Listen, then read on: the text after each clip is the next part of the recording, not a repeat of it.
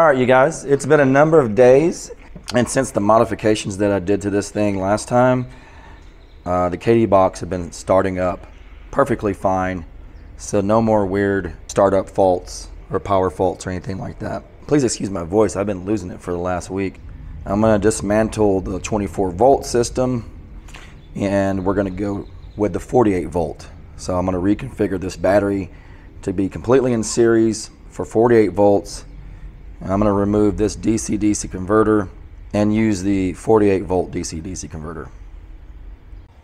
All right, guys, I've got the system running at the 48 volts.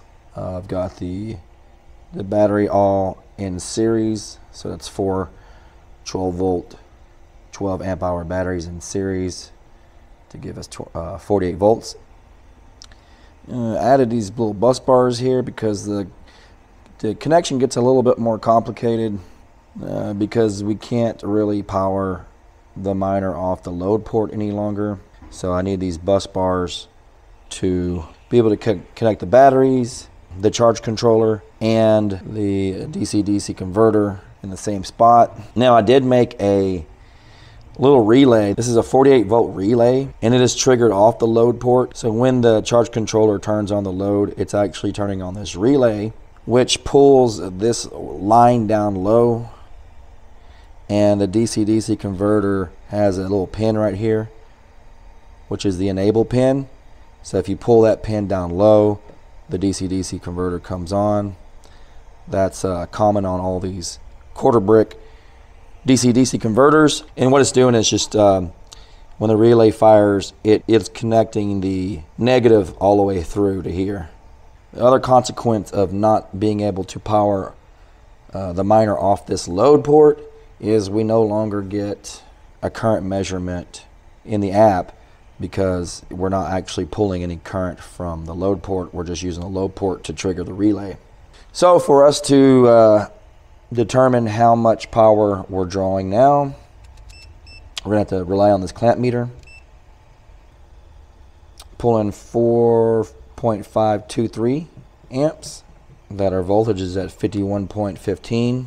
So if we do 4.523 times 5114, we're pulling 231 watts, which I think is slightly more efficient than the other setup.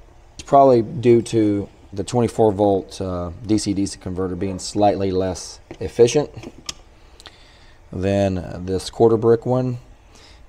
Again, these are very high quality devices. They're kind of built to be very, very, very efficient. I think with the other one we were doing, what was it, like 240 and sometimes 250. So now we're in the 230, so just slightly more efficient. So what I'm mostly interested in now is tomorrow, and hopefully we'll have some sun, because we haven't had much sun in the last 3 days. So if we have sun tomorrow, we'll get to see how much wattage we're pulling in from the solar panel, because we were maxing out at 550 watts on the 24-volt system. Now that we're at 48 volt, we should max out at the limit of the 2 solar panels I've got hooked up, which I typically see those, depending on how sunny it is, maybe pushing 600-700 watts. So tomorrow we'll get to see if we broke the 550 watt limit. All right, guys, we got some sun shining today. Now the only problem is I've got this crap that falls out of my tree.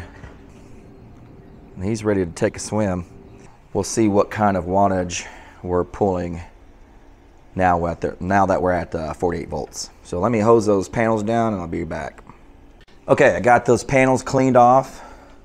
And one thing that did happen is when I came in here, we did have that problem of the power fault on the miner again.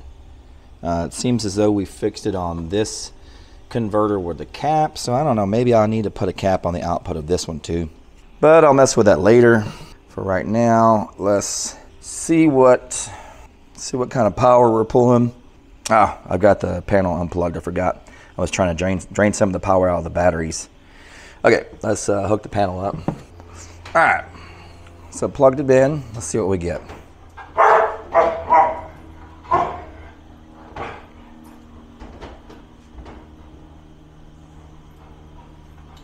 Oh yeah.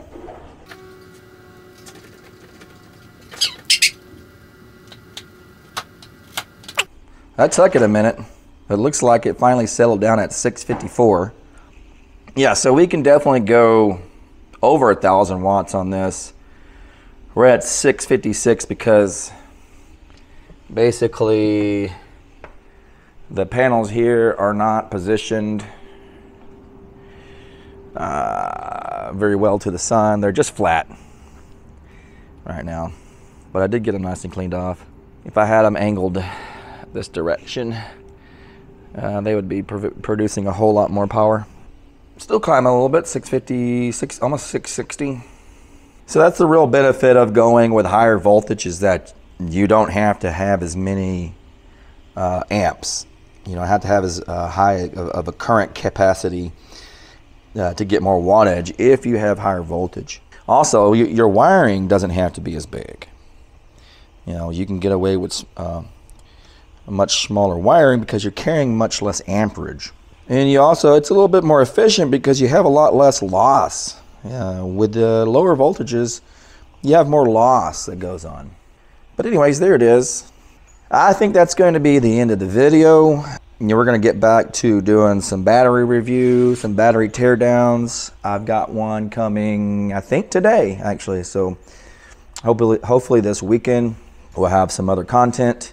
And so I'll see you on the next video.